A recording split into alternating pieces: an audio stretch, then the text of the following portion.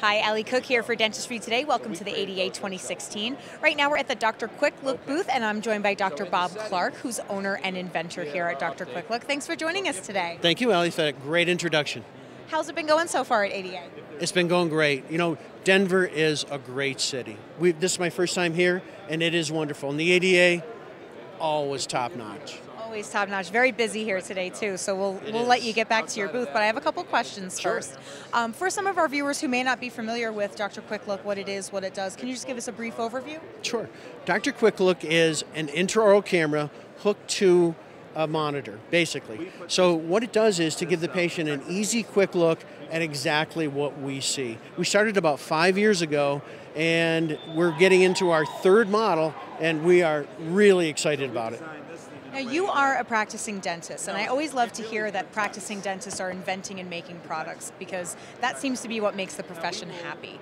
How has your experience of over 35 years as a practicing dentist led you to developing this system?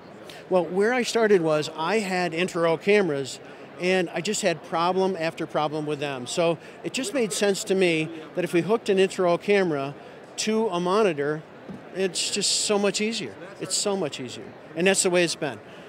We've had great support from people. People who buy these are absolutely fixed on them. They come back time after time for new models, that sort of thing. So it's been wonderful for us.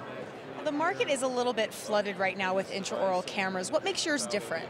Ours is it's not just different, it's way different. When you add, especially with our new one, when you add a tablet to an intraoral camera, you can bring so many more things to a practice. It makes it more efficient, much better as far as what we do for our patients, and cooler. So this Mazi PDA, where did the name came from for that? Yeah. The Mazi part is from amazing. My partner Vince and I, we were looking at this unit and talking about it. Everything was amazing. And I said, you know what, we got to put Mazi someplace in that name. And the PDA part is Portable Dental Assistant. This will help every dental assistant in your office and every other member of the staff do things so much easier and better. The amazing Mazi, I like that. The amazing Mazi. So just one last question, yes. Just to walk our viewers through. How would a dentist use this to, say, replace a patient's filling? Well, what we do is to take an image before the filling is done, during the process of the filling, and after, and show the patient each one of these images. It's just striking the difference. Patients don't know what we do. They really don't. It's hard to see inside your own mouth. It certainly is. Well, this has been great, very educational. Yeah. Thanks for talking to us today. Where can people go to find out more? We have a wonderful website, DrQuickLook.com, DrQuickLook.com.